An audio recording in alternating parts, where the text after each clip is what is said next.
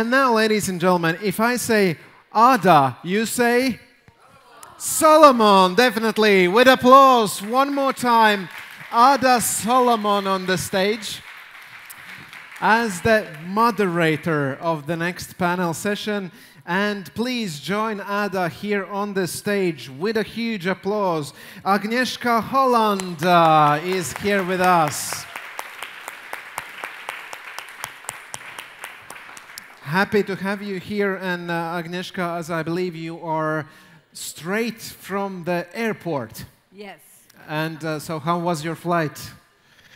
Short. I came from Warsaw. Okay, okay. And so directly the jet lag is still... But I came from Korea and Israel yesterday, so yeah, I'm on jet lag, so you have to forgive me my slowness.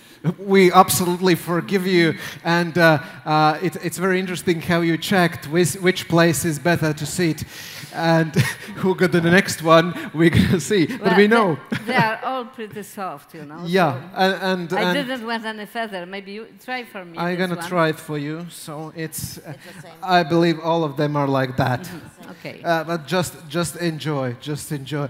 Okay, ladies and gentlemen, now we are taking the applause and ovations because Julie Baines, Dan Films Limited, please, with applause.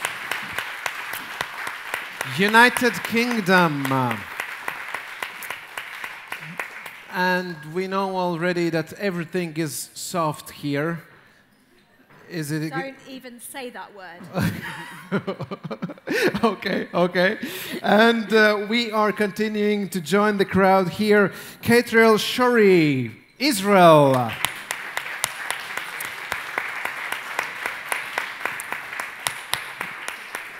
And you are coming with your microphone already. Happy to have you here. I have somehow the sense like in the Eurovision, 12 points goes to Israel, and all song contest feelings here. And Shelley Page, UK, with applause, please.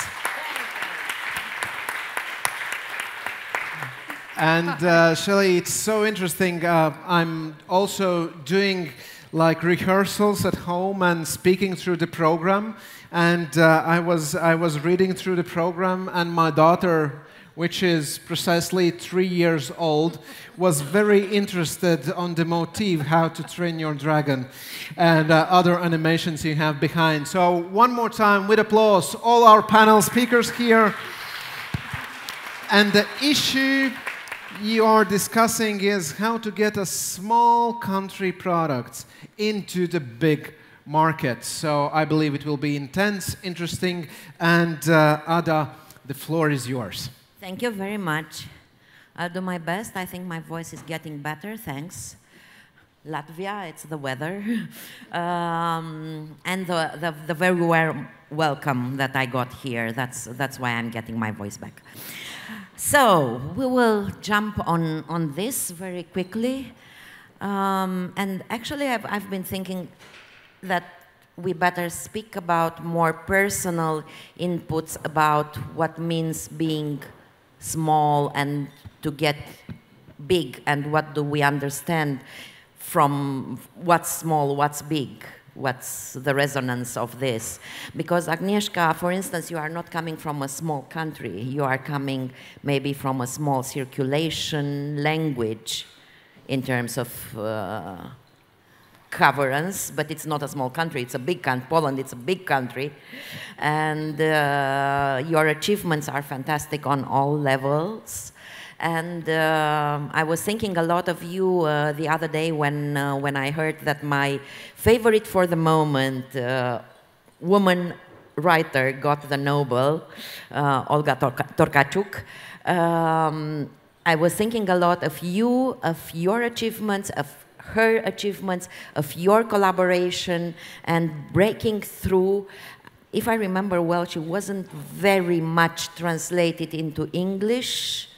Not very much, but it's getting there.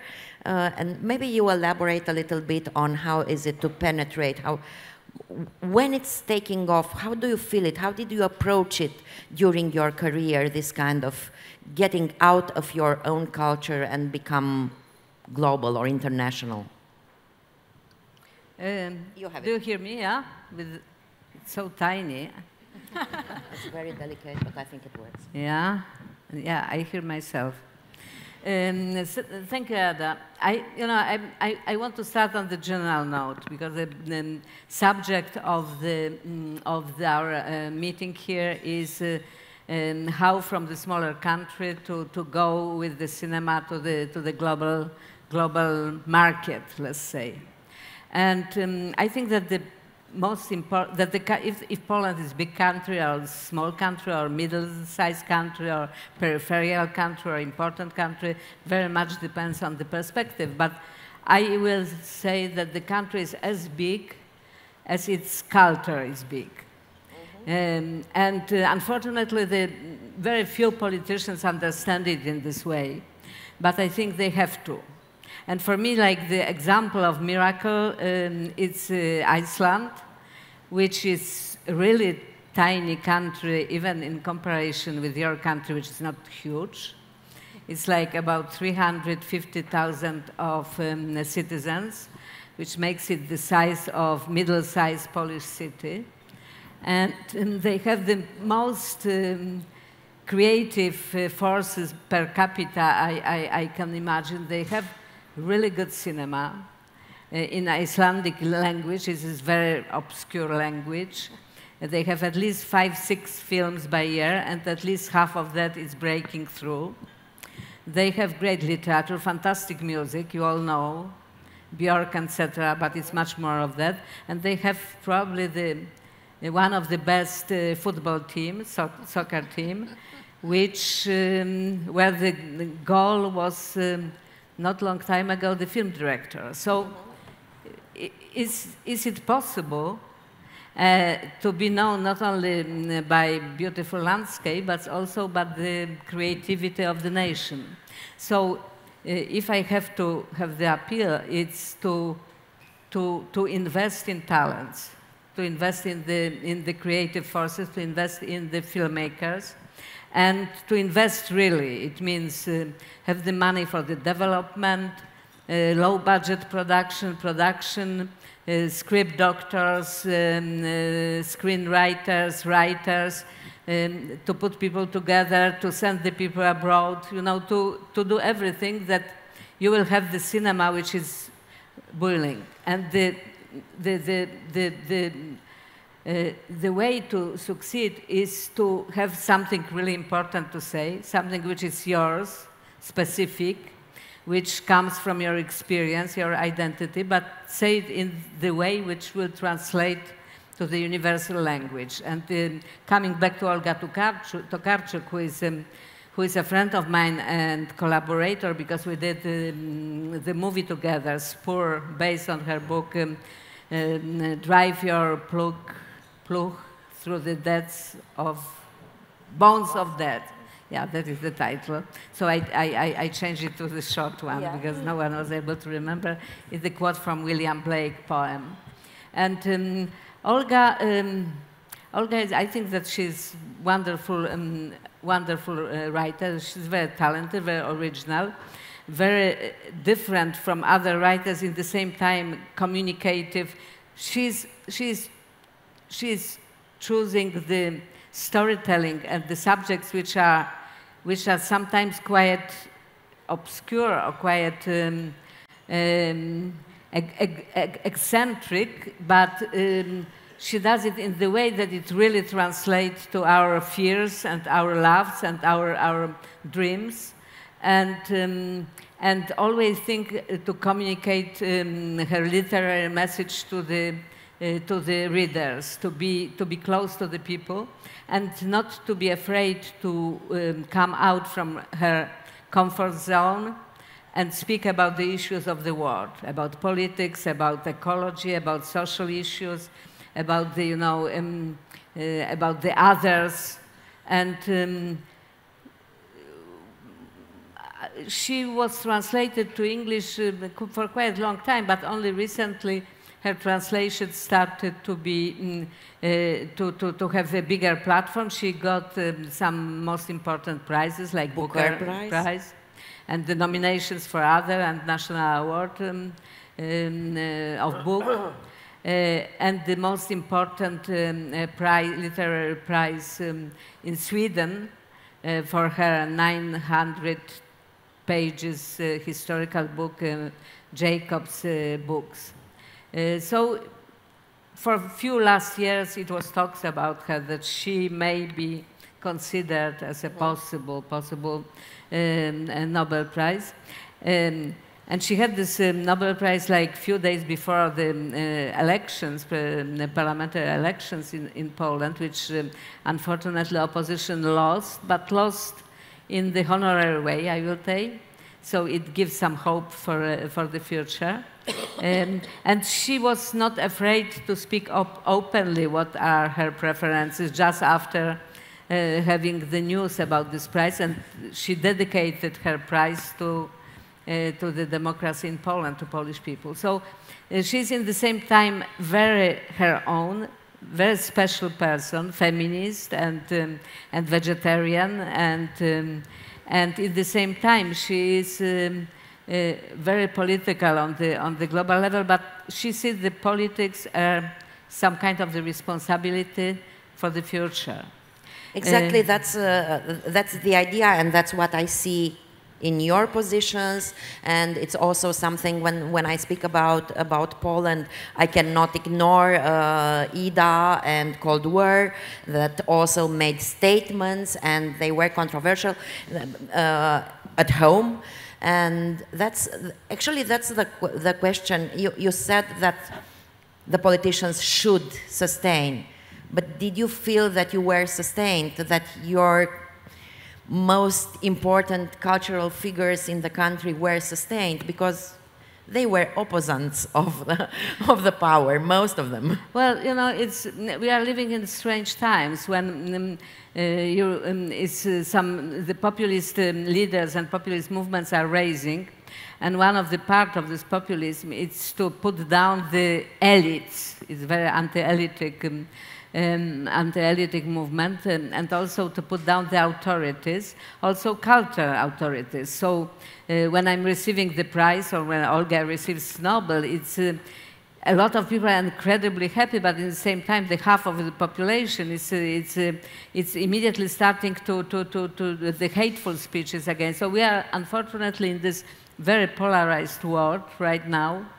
And many countries are really divided on half, which doesn't help the people like myself, because I try to do my movies, or Olga tries to write her books, or Paweł Pawlikowski makes his films, or Małgorzata Szumowska,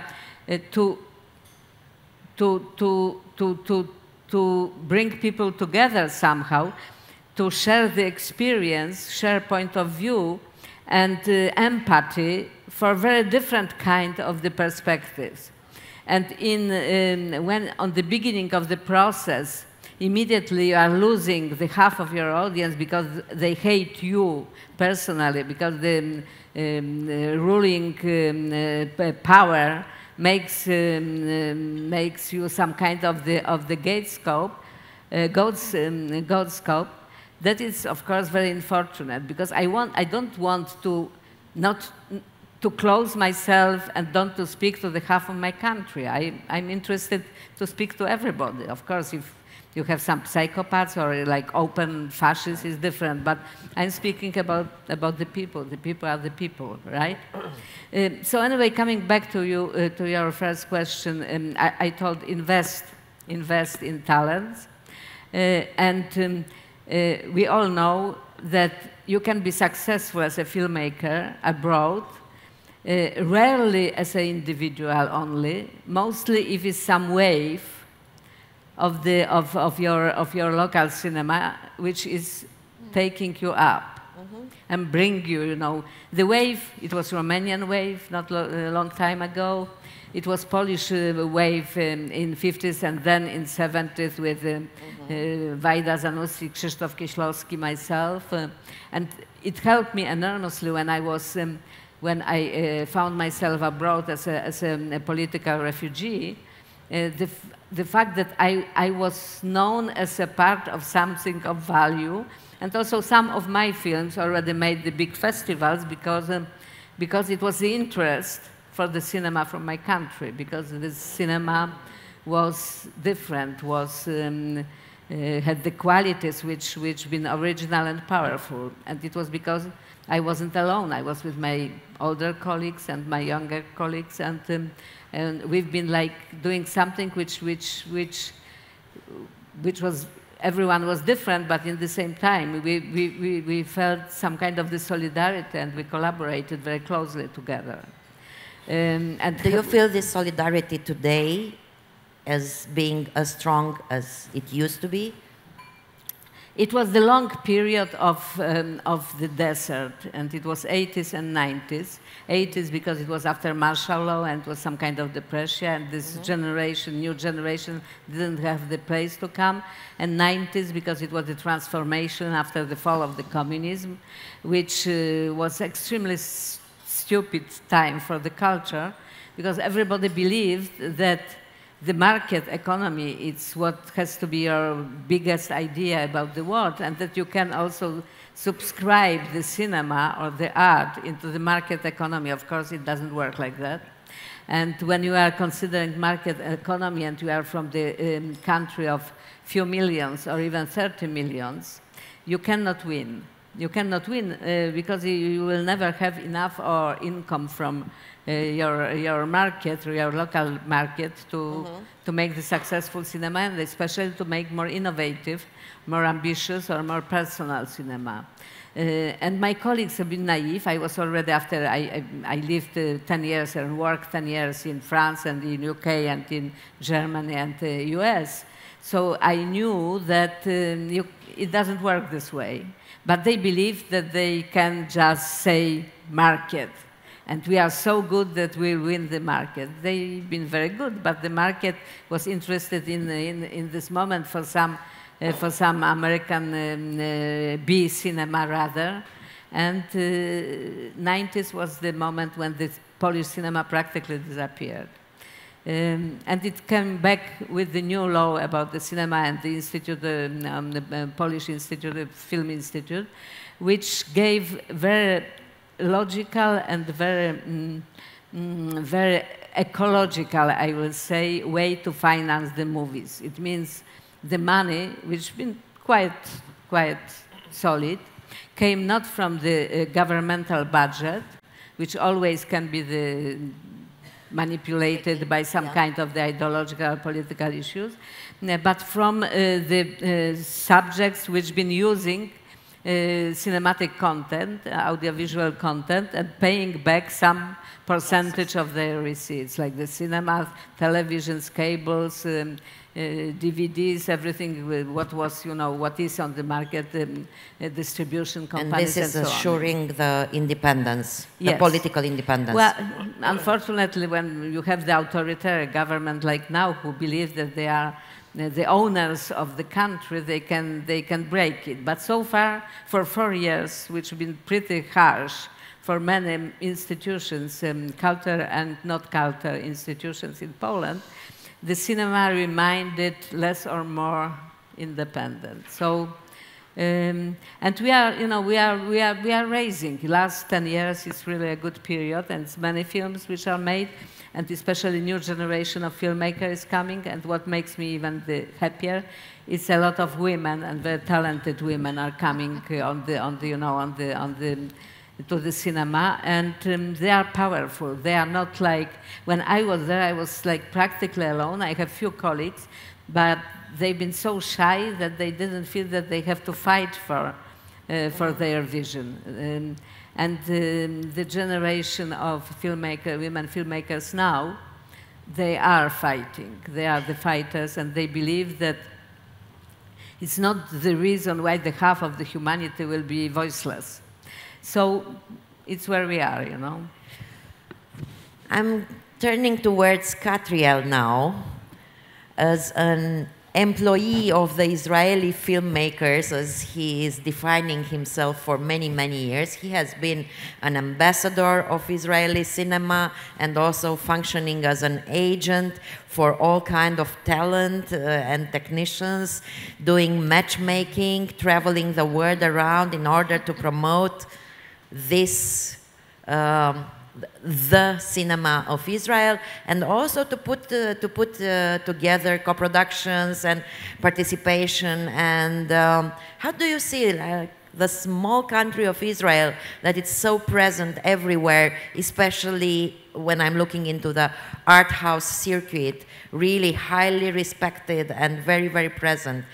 What do you think it's the, what does it make it like so?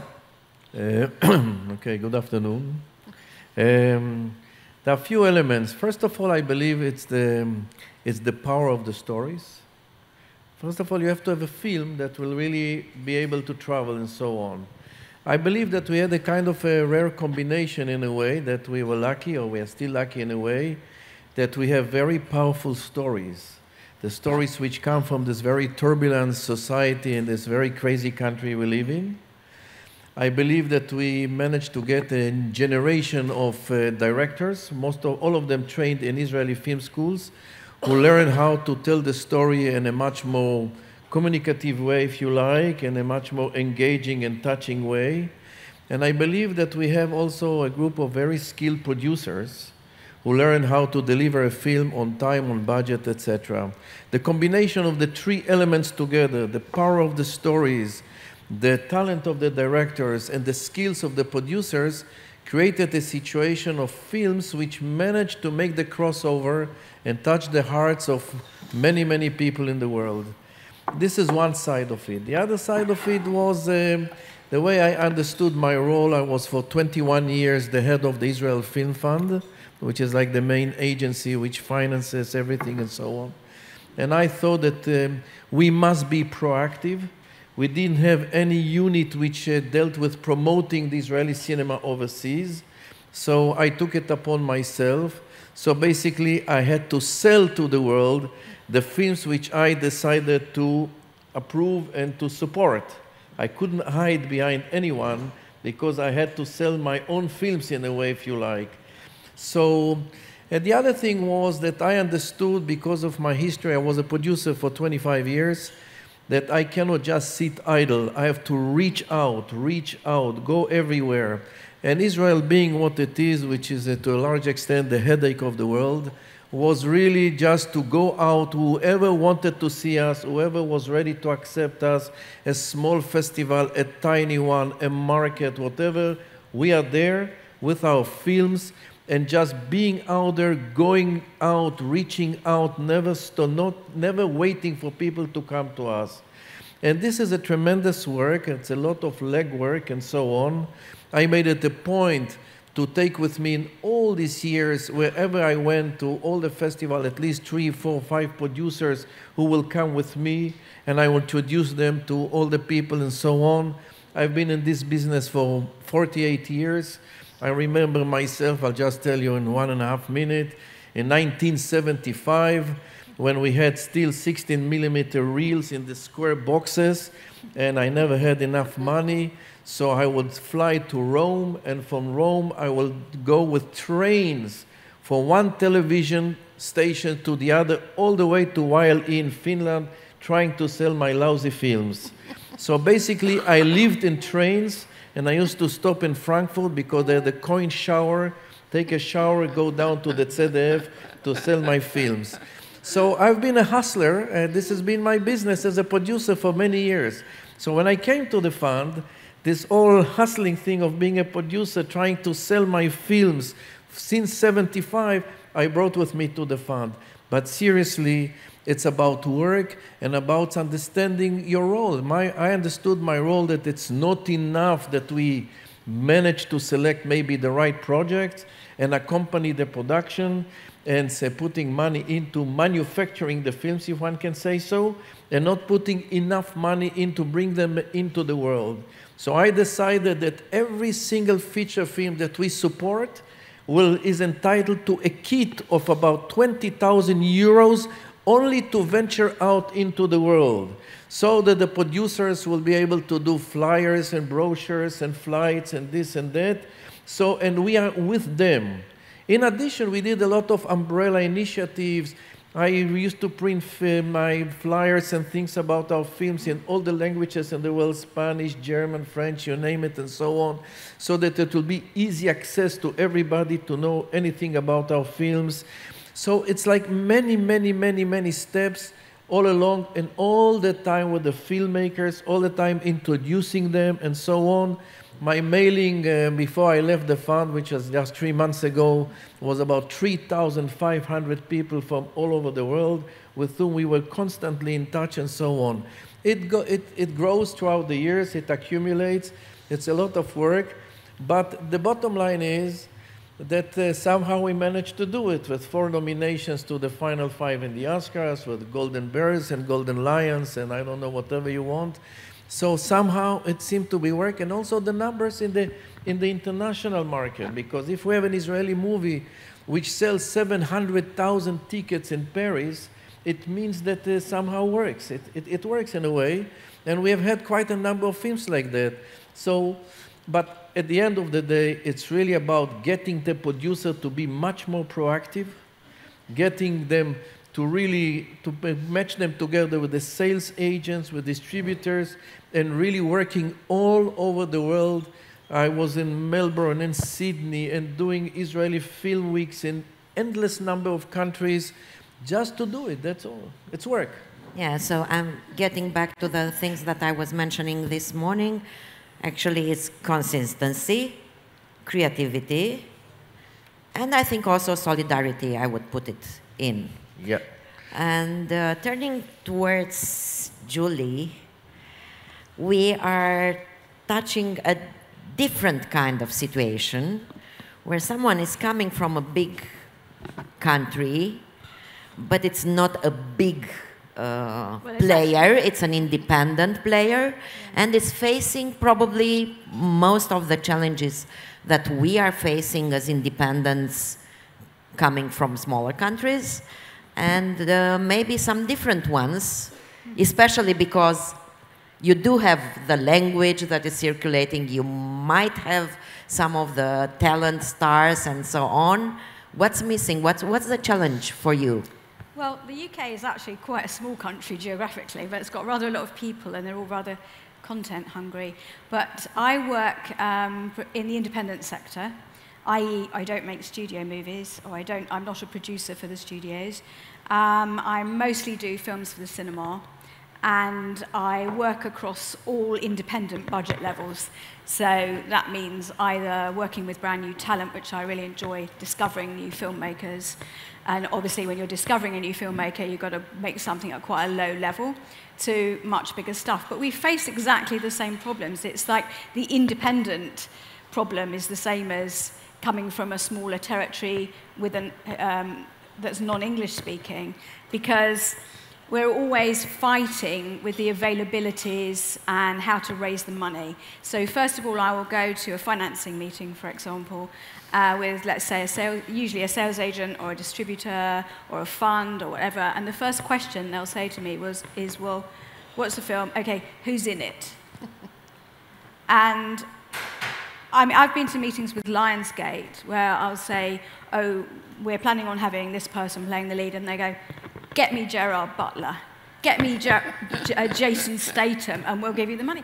Well, neither of those actors are at all right for that particular film. You know, so I'm constantly facing this battle of, it's not even about getting the films into the marketplace. You've got to get the film financed in the first place to make the film, to get it into the marketplace. And I'm very used to putting together the financing from a lot of different places, and I have done a lot of international co-productions. But the challenge is always making it at the right budget level for the material and the potential audience, and trying to get a level of cast that will give it some recognition. I don't want Gerard Butler or Jason Statham necessarily, but also I probably wouldn't get them on this film because they're doing unbelievable numbers of studio films where they earn 6 times what I'm paying. And certainly, even if they liked it, their agent wouldn't let them do it, probably. So it's not a different problem, really, to being from a small market. It's still a major problem to make independent films and get them out there. And even if you can get the money together, you've then got to get it to market. And that's the other tricky point, because it has to be really, really good. And it has to stand out and be very different from everything that's out there. So then I'm coming back to repeating what everyone else is saying. It's about having a voice. It's about filmmakers being brave enough to stick with their own voices and create memorable films that are not trying to emulate American films. Because why are we doing that when there's plenty of Americans doing that, for example? So, yeah. Got it. And how do you see the future? Getting to the topic of this morning, how do you see the future from a British independent perspective? How do you see shifting the theatrical? Is it still something that it should be there in order for a film to exist, or it can go only streaming, or how is perceived today this? That's a really interesting question, because I think it actually depends what the project is and who the audience for that project is ultimately. But I love going to the cinema, and I love watching films, and I love watching them with other people, lots of other people around me, because part of enjoying the film is also taking in the atmosphere of how everyone else is reacting to it. And I love it when we make films. I always go to quite a lot of the early screenings to see how people are reacting. You know, are they laughing? Are they crying? Are they walking out? You know, so I think that's still, and I don't think that is going to go away. But the streaming issue is really quite worrying. I've got a specific example. I've just made, by independent standards, quite an expensive independent movie. And it's actually a family movie. It's called 4 Kids in It. And I've just delivered it, and it's going to start screening at the AFM in November for potential distributors. So at the moment, I don't know what's going to happen to it in terms of who's going to release it, where. But I'm having quite a big conflict with the sales agent, because it's the easy option for the sales agent to sell it to a streamer. And the streamer will pay a fairly okay amount of money for it, but that's it, end of story. It can't go anywhere else. And we made this film for a substantial family audience. There's lots of things about this particular story and the book that it's based on, and the author of that book, and, that give it the potential to have a life in a lot of different media for a very long time. So, and we really want it to be on the big screen, because we also know that there is a massive audience in the school holidays, because it's specifically aimed at kids, principally up to the age of 11, but there's loads in it for their parents and their grandparents. You know, it's a proper family film. And there's a really big opportunity, but the sales agent is saying, well, we've got this offer from a streamer, so we should just take it, because that's easy. They only have to do one deal then. So, you know, you never stop facing issues all the way through the process. But I find that on every film, the issues, the challenges are all different. Mm. Yeah, we were speaking about voices. And Shelley, you are discovering, picking, developing relations with voices from so different cultures, from India to Russia, from China to Australia, coming back to the Baltics. How do you feel that, how do you tickle, how you pick the voices that you think that it can transcend their original culture and make a difference and break through in the big markets? Yes, it's an interesting question. I was thinking, listening to everyone else, I come from such a different perspective, having worked for one of the biggest Hollywood studios for 25 years, that everything was about macro audiences. So the family film, it must offend no one. You know, it must be understandable in all these different cultures.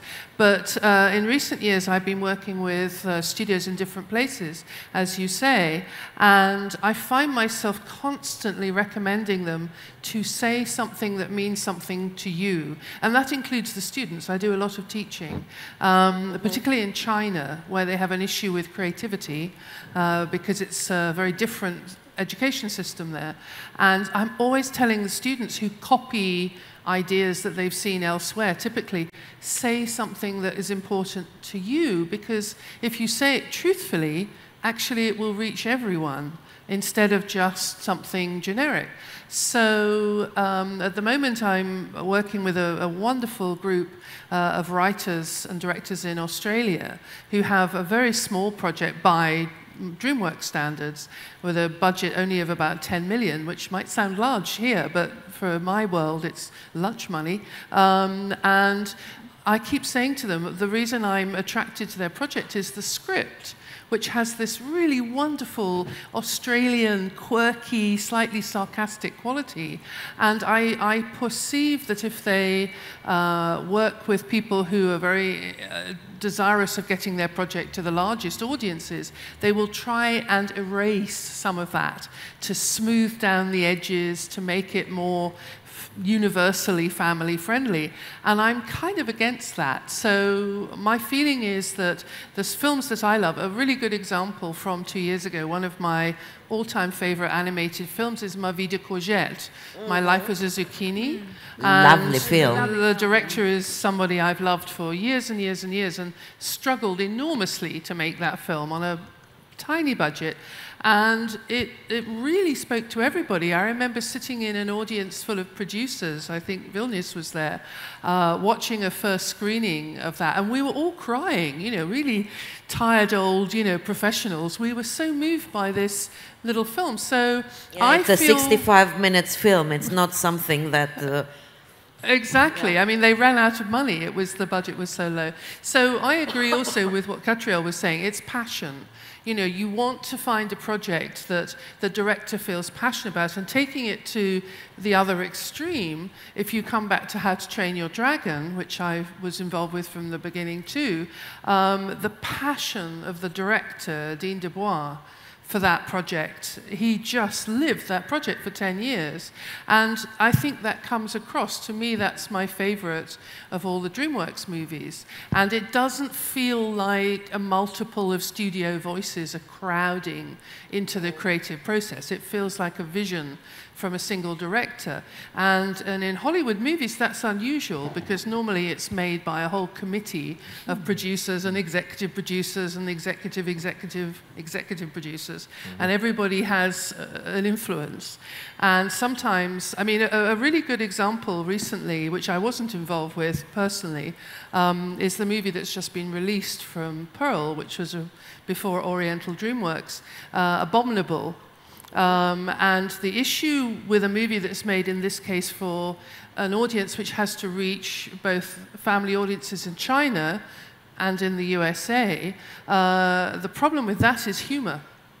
Because as soon as you start working on something where you have two really different cultures who laugh at different things, we realized very quickly when we were working with China that the humor, the comedy, was going to be an issue. So with Kung Fu Panda, not only the dialogue was redubbed for China, but the jokes were changed. And they did the same thing with Abominable. Now, this requires a huge budget. I mean, as soon as you start remaking your film for different audiences, that is a really big investment, an additional investment. So for a smaller project, it would be hard to do that. And I think it's not only a huge budget, but really intimate cultural cooperation, yes, in order to build this and to have the two faces and to balance and to teach. Yes, Katriel, you want to add something? Carry on. But I do think it's very important, because I've sat for 20 years through pitches of presentations and screenings of films, in animation films, where the film says we have an English script, But what they mean is they have a German or a Dutch or a Flemish or a French script which has been translated into English, which is not the same thing at all. So if you think of a film coming from, say, Ardman, which has a very particular style of humor, it's essentially British, it's hard to imagine American writers working on that kind of very familial, specific kind of humor. But that humor also doesn't always travel. I mean, Ardman films are wonderful, but they don't always reach the biggest box office numbers in America, for example. So coming back to the point, how does a project from, you know, a smaller or more specific region or a specific culture reach the largest audience? I feel it's that emotional connection with the material. You see films like The Prophet and films that are made in Israel, in France also, that do have this very personal quality. They maybe won't make the same box office figures as a Disney movie, but that doesn't mean they're any less successful to me as a result. So I think you have to quantify what your desired market is. And if by reaching a very receptive audience all around the world is your gauge of success, then I would say it has to be something that feels authentic. If it's to reach a really mass market, then you're making a movie by numbers. And you need, you know, like X, Y, Z as part of the elements, and then you can get the right person to back it, and then you can reach your market. But those kind of movies don't interest me as much these days. I see. Okay, and now I have a question for all of you from your perspective. What would you recommend to a filmmaker, producer or director, filmmaker, that would like to break through, coming from a country like Romania or Latvia, coming from this kind of territories, to do nowadays? Would you recommend rather to go and be present in the networking events and to try to do a collaboration, a European collaboration? Would you recommend to go towards the new players and go into the series? What would you recommend? Well, it's a game. Assuming that it has a voice, it has something to say, and it's talented. Well, if we talk about movies, feature films, not series for a moment, then I can say when I was asked to become the head of the fund, we had to reinvent ourselves and reintroduce the Israeli cinema to the world. I know that we are all talking about co-productions and co-productions and co-productions. For me, it's not a magic formula. I've had for many years a lot of questions about co-productions and so on, even though I greenlighted throughout my years, authorized more than 300 movies. I would say about 80, 85 were international co-productions. But when we were in the moment of reintroducing ourselves, I really suggested and did the matchmaking of our films with partners in the world, not because of money, but because of raising the visibility and maybe putting the film on another pedestal. So if I think about 2001, many years ago with Late Marriage and all these films, we were looking for co-producing partners, and I did this matchmaking not because the movie needed extra money or finances, but because it has a French co-producer and a German co-producer and this and that. I thought that this will help the film get a much bigger international visibility.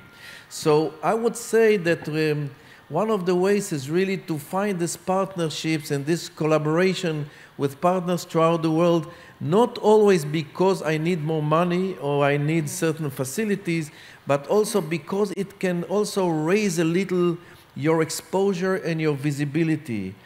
You know better than me that Europe produces more than 1,500 films a year. And in order to really stand out and be at all noticed, you have to do a tremendous amount of work. The more partners you have with you on board, it will help you do this work. It will help you to do this work, and it will help you also to reach out to sales agents. And you know, at the end of the day, we all know here, I know quite a number of people here, For our type of movies, we talk about, what, 12, 15 sales agents that deal with this kind of things we make, not even maybe 15, and I don't know how long they will last. But at least for the moment, this is what we have. So to get to them and to make them see your film and decide to embark on your project and act as your sales agent, it's not easy, but the more partners you have, it will help in a way. Thank you. Yes. I think that for producers, I think that's a very good thing.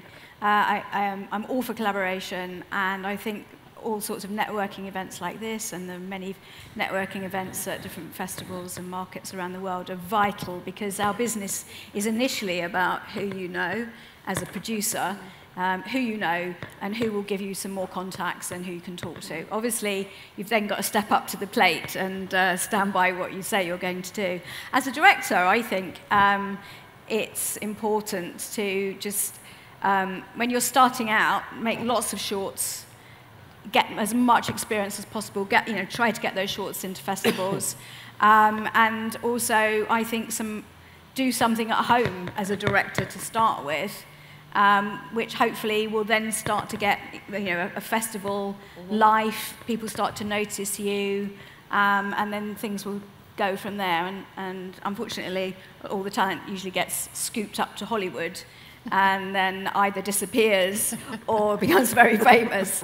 But that's the way it goes. Yeah, I mean, just get to know as many people as possible. And certainly when you're doing co-productions and working together, I personally I sort of go with my guts. I always want to meet the people who I might be working with face to face and look them in the eyes. For me, that's a super important part of the process. I think I've done quite a few co-productions, and I've only probably one person I would never, ever, ever work with again. And it was someone who was recommended to me by the director, and I hadn't met, and because it was the director, we went, okay, let's do this. And then I met him, and I thought, oh my word, what have I done? And unfortunately, I was proven right in the long term. But yeah, I mean, for me, it's really important to build relationships, and I would like to build relationships that will continue. So, I mean, if I want to do a film in various territories, I hope to have a go-to producer to work with who I really like in those territories. Yeah, so the human level that I was mentioning also, it's absolutely, again very, very important, and I do believe in this, that nothing can be preset in this kind of business. It's really such a personal level that should go like that. Please, Agnieszka.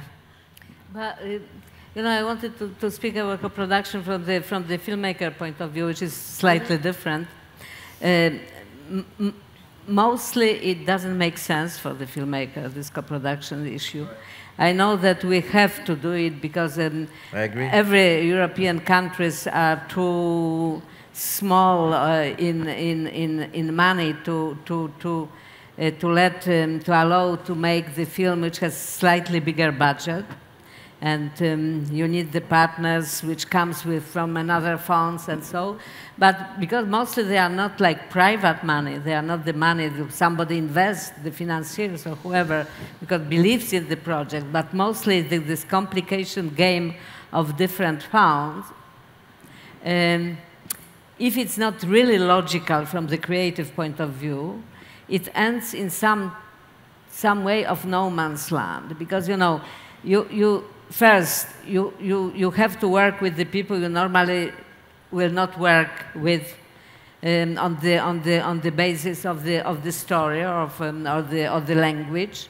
You are doing, for example, Polish film, and you have to hire some German actors because you need German talents, because if not, you will not, etc. Have German television. Then you have to dub them, then you have, to do something which, sometimes it's great and sometimes you have great people, but not always it makes sense. The location's the same, not always it makes sense to shoot something in this or this country. You are doing it because some local fund is giving you the money. But the most dangerous it is that you have to to pass through the selection of different tastes. And those phones have their agenda and their taste, which not always are the tastes which are mine.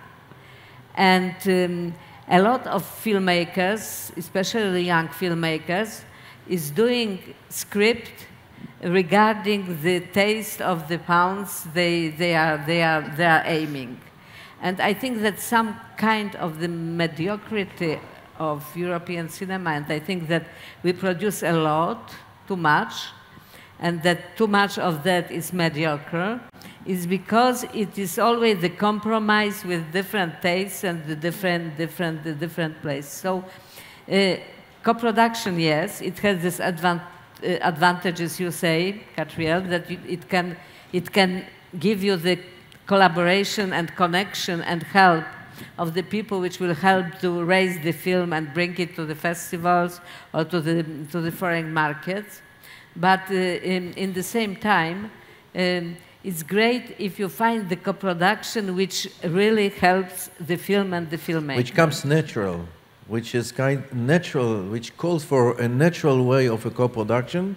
And as I said, for me, it was never a magic formula. Because at the end, it's about the creative freedom of the people who initiated the project and how much they can stick to the film that they initially set out to do. Yeah, but here I think I will come back also to something that Julie was mentioning, because I think precisely to avoid the traps that you were mentioning, Agnieszka, I think that you need a strong producer that really believes and is defeating the real structure, the real needs, and then it comes the other thing, the partners that you have that are also believing in the film that you are doing together, and it's not just checking boxes towards funds or financiers in order to get the money. And of course, it needs skills to manage to do this balance, but sometimes, like for instance, I'm doing now a film with it's a Romanian, Swedish, Bulgarian, German co-production, debut feature, with a 1 million budget. It's a difficult task, but I will have a German composer that I would have never dreamed to have, and at a level that I don't have in Romania. And that's really something that it works for the film. It's someone that was picked before we had the money from Germany, and so on and so forth. I mean, there are these kind of encounters that are functioning, but it needs to be done with a soul again, and with brains, and also with a vertical spine. I think that I totally agree with what you're saying from a creative point of view. And a problem with our business is every project is different, and you've got to build it from the ground upwards. There's no formula in independent filmmaking. And you can't force something. It's like putting, what's the saying, putting a round peg into a square hole, or maybe it's the other way around. You know, it's got to work for what you're trying to do. And if it's going to interfere with the creativity, then that's surely, you have to find another way to do it, basically.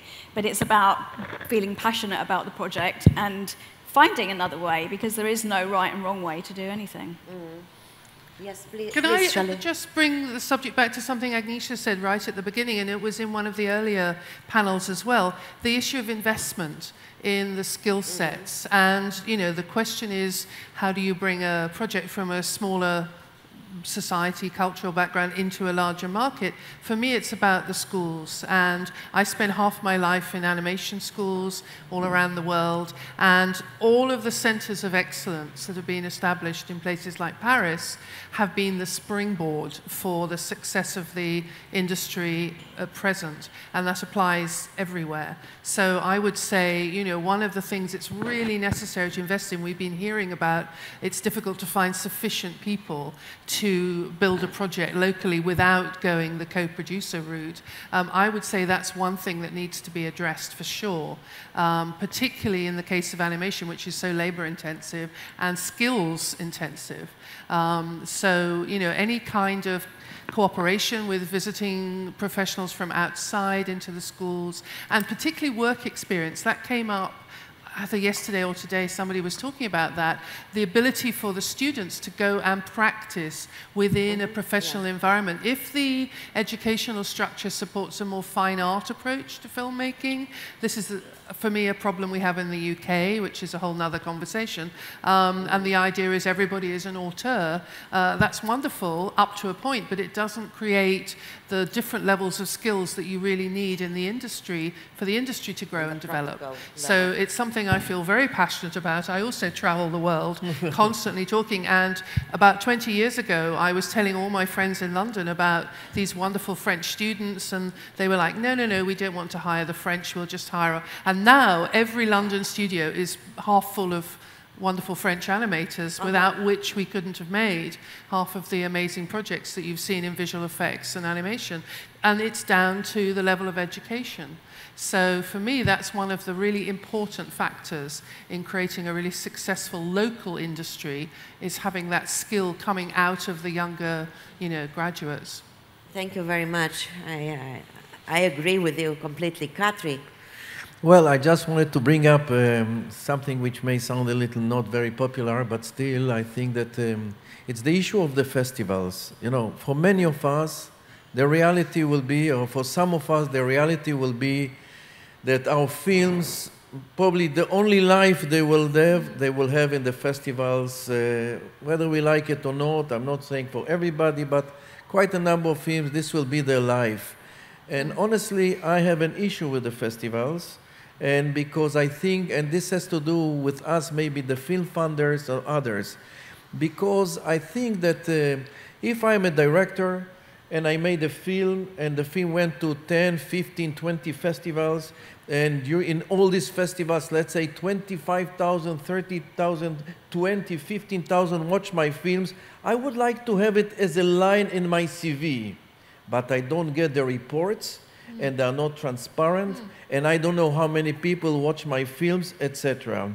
Most of the festivals are publicly funded, or at least in part, and I think they should be by far much more transparent.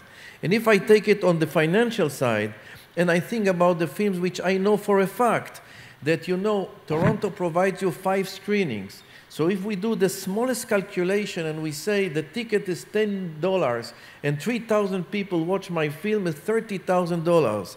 And if it was in Berlin, it will be 30,000 euros or something like that.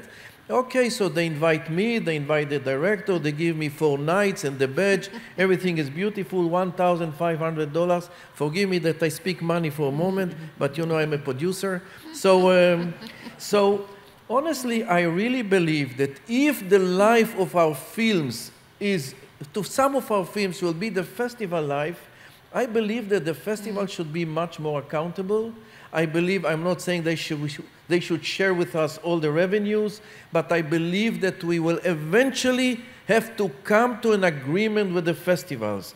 There are hundreds of festivals. Some of them are the A festivals, which I mentioned.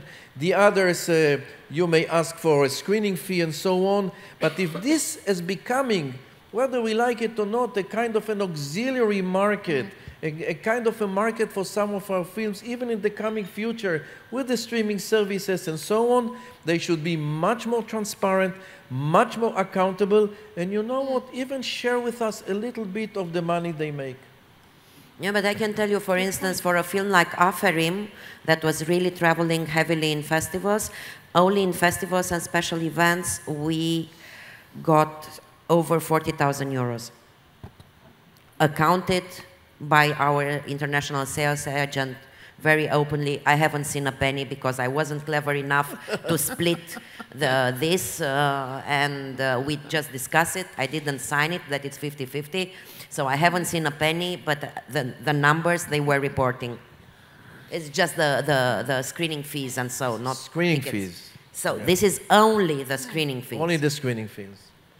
Screening fees, yes. If you have 100 festivals and you charge 750 euros for each of these 100 festivals, you get some money back, which allows the filmmaker maybe to help him to develop his new project. I'm not saying for pure profit, but also for the director, and especially for the director and the writer to be able in the resume to say, yes, my project, my film traveled to so many festivals and so many people watched it. It's nice to have it in the CV, and not all the festivals are transparent and accountable. Well, there we are coming to the question of sales agents, which are like instrumental for the success, international success of the film. But in the same time, I worked with several, and mostly I tried to serve the film as much as possible, but I had similar feeling that, you know, if you have European personal non-commercial film, the festivals are a very important part of their distribution. Because we know very well how difficult it is to sell the film to another country, to the commercial distribution, and even if so, the income is mostly very limited, except of some breakouts, like, you know, like the film you mentioned, Israeli film, or like Paweł Pawlikowski's Ida, or something like that. So, and sales agents are mostly pushing you to go to some festivals. Then they tell you that this festival will be important, this one no. I don't see the logic, frankly. I'm traveling with my luggage, you know, and meeting all those like local journalists, mostly from quite obscure medias, and talking to the audience, which is interesting for me, of course. That is really like important experience. But I don't feel that it translates somehow to the real sales of the films, or very rarely. But you don't feel that it translates in the sales, but in the awareness about the film? Don't you feel the differences? Well, you know, I think it means I'm not meeting the local distributors, you know, I'm meeting audiences. So I don't know exactly. I don't want to go to the details, you know, but I don't feel that the sales agents are really following it. I don't feel that they really make the work after, and they do something to let, for example, the important media to come, to make them aware, to make some kind of the promotion tools for this festival to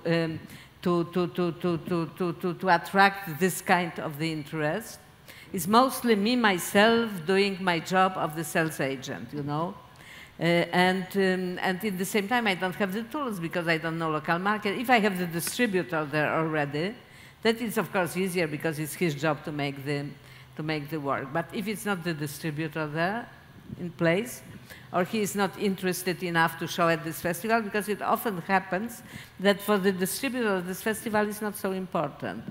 So I think that the sales agents, they are a little showing me, a bit like the agents, like the talent agents, who are like sending you the useless material just to show that they are working for you. So the sales agents are sending you to different, you know, festivals just to show that they are so important and they are working for the film. I think it's even more easy.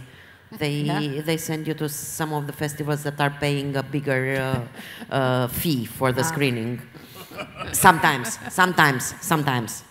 No, and but then I think that there are festivals, and I've been looking on the transformation, for instance, of a festival like Karlovy Vary in the last years, and what it meant for the region, the presence of Karel Och, and the way he redesigned the festival, like really like the phoenix bird out of the ashes, and bringing media over there and bringing awareness and creating. I mean, I was very surprised, like 5 years ago, if I would have said, I would have told someone, some of the sales agents, well, you know, we've been selected in the competition in Karlovy Vary. They would have said, yeah, well, let me see the film.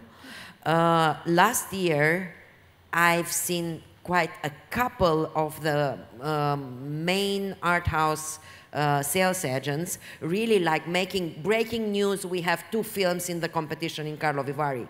And this means that it sells. Actually, that's what it means. that from the certain point. Yeah, but that is yeah. That was an example. Then the alternative. And I've been in the jury at this festival like probably 6, 7 years ago, and it was the suffering for me as a juror. You know, it maybe was 2 films, watchable films, and the rest was. So, but you know, I know, I see because I'm following the, you know, this region and country, and so yeah, it really depends on the person. Yeah. Frankly, it's management. It's management. It's like earlier we were discussing about the production services and incentives and stage studios availability or not, and crew and this and that. But I think the most important it's the level of management and the confidence that and passion. And passion, absolutely, and passion. Oh my God, we are out of time. Shall I open the floor for 1, 2, how many questions am I allowed? 3? 1. Okay. We have afterwards networking, so other questions. Okay, in a one minute. question. One question, yeah. Stop. Okay, do we have questions in the house? Because this will be a really exclusive question. The rest No, will that's okay. Please. Okay, yeah. Microphone is coming here. Yeah, I'm Rahul Jain from India. I think since yesterday, India has not been mentioned once. So I understand the importance of films that we give and the kind of films we get. Agnieszka was there, so she was, her name is Zola. She was from Poland, lived in England, and talked about Iceland. So my question is how to get big films from bigger countries like India with the numbers to smaller countries. That's a tough one. Bravo. Katri, your call. I think that it doesn't really matter. The size doesn't really matter in this case. And I think that you heard about Iceland. At the end of the day, I know a little about India. I know about not Bollywood, but what's called the art house Indian movies. I was in Goa more than once.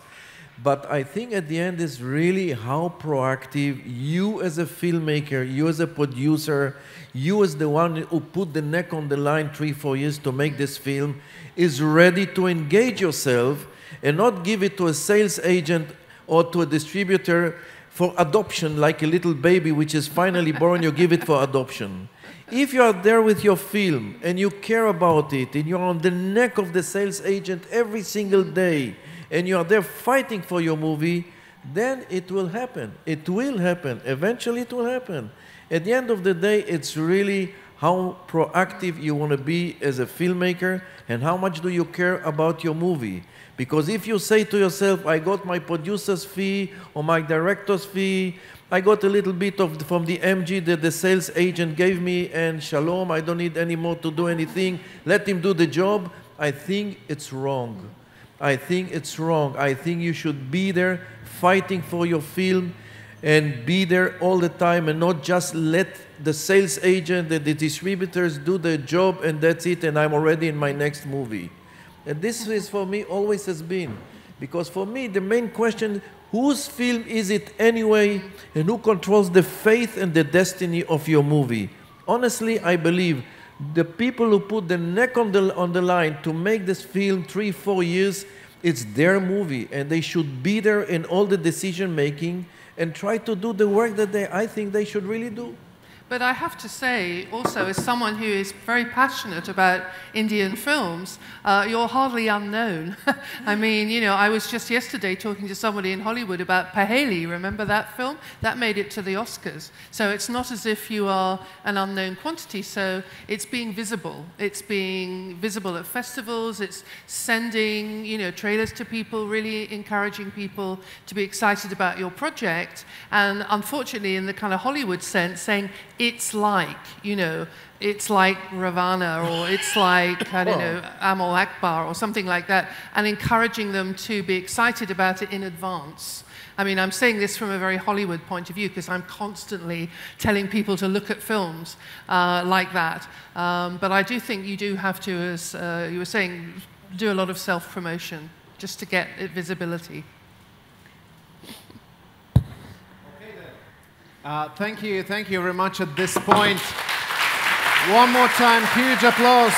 Agnieszka Holland, Julie Baines, Katriel, Schory, Shelley Page, and Ada Salomon. Thank you very much indeed.